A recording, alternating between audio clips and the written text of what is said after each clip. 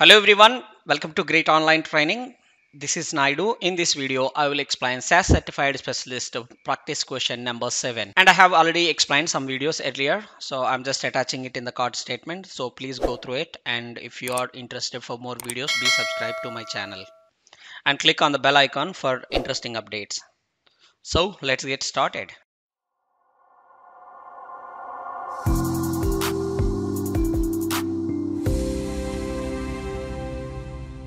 In this question number 7, so we have a data. We are just creating data. Work dot input is a data set. We are creating it. There you have column 1 as a var1 and column 2 as a var2. Two character variables we have it. And within that we are trying to create some rows like A1, A2, B3, C4 and A5 and run. Now, so once this data set is created, so that five observations containing five observations with two variables containing data will be get created. And the question is, after that, we are taking that as an input to create a new data set. I'm creating two new data sets here. One is work.1 and work.2 is the two data sets I'm creating it here. Set, I'm copying the information from the input data set. If var1, okay, the condition is if var1 equal to a, then output work.1 semicolon and output. So here we are writing the output twice. So what exactly it makes sense? The question is mainly how many observations will be in this data set of work.1. So once you will get it, how many observations, that you will get it some answer like a 10 observations or 20 observations, something like that. You will get some answer. That observations, a numeric answer you need to enter in this particular value. So there will be a space for you. You need to enter that answer there. It may be 20 observations, then you need to write a 20. So like that I am expecting as answer, not as a spelling of 20 observations or something like that. Just a 20. How you will do that? So in this case, we need to use our SAS. So let's say without using a SAS, how many observations we will get it. So we need to guess it first of all.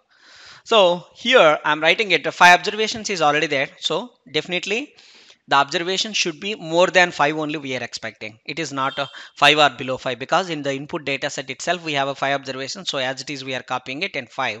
Apart from that 5, we are taking if var1 equal to a, how many a observations we have in the data? A with 1 and a with 2 and a with 5. 3 observations is there. So then we are outputting it. Only that 3 rows we are just outputting it and we are just storing it as a work.1 as a data set. Okay, the work.1 have a 3 observations will be get saved, and again I'm writing output statement. The work.1 data set is already here, it is created. Now you are trying to override those. Okay, so now you are trying to override the work.1 have already 3 observations, and now you are trying to append those values with all the 5 observations again. So total 8 observations you will get it. You want to check that, you can check it. So let me just open my SAS Studio and copy.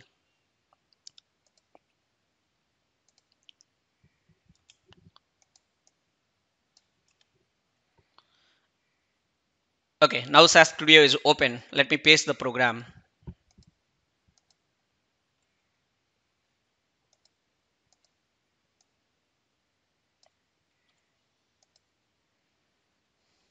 Okay, first we'll run this particular piece of code.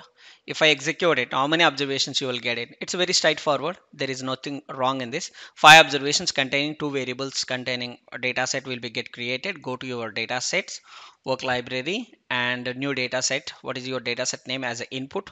You open it, the input data set. Yes, it's there with us. The input data set with 5 observations containing a data is just got created. Now I'm trying to create a one more data set dot work.1 and work.2 is the two data sets I'm creating it. Set input if var1, then output work.1 and output. So because of this particular var1, only 3 rows is there, plus the work.1 data set is already there with output statement 5 observations. 5 plus this 3, total 8 observations you will get it. If you want to check that, you can check it now and execute it. See how many observations you are getting it.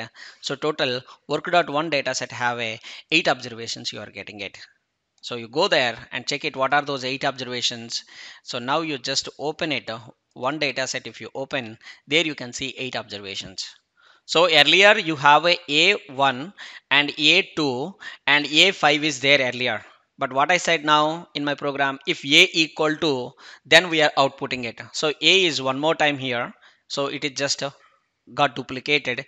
Again A is one more time here. A is again duplicated and A is one more time here.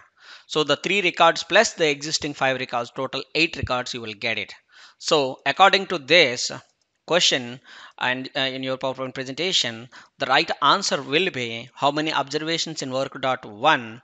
So it is going to be 8 observations. Okay, how many observations we have work.2 is going to be 5 observations. You will get it.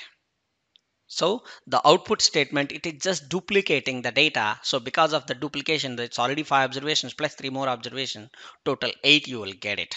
But second, the 2 data set, we are not doing anything in that. So it automatically copy paste of your input data set as it is into the 2, so that only 5 observations is there earlier also, and now also 5 observations as it is, you will get it. So the right answer is 8 observations, you will get it in the work.1.